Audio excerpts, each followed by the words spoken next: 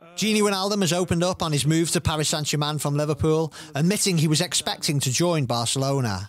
Wijnaldum will sign for PSG on a free transfer at the end of the month, having failed to agree a deal to extend his 5-year stay at Liverpool.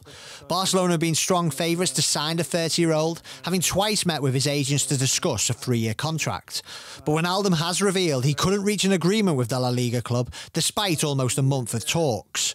And he detailed how PSG's willingness to conclude business swiftly played a part in switching to the French side.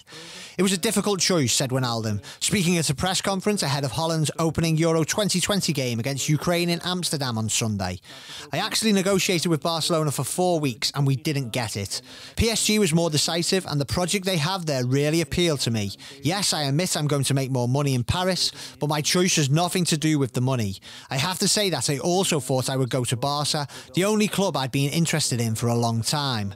Wijnaldum, who will captain Holland at the European Championships, made 237 appearances and scored 22 goals for Liverpool, having signed from Newcastle United for £25 million in July 2016.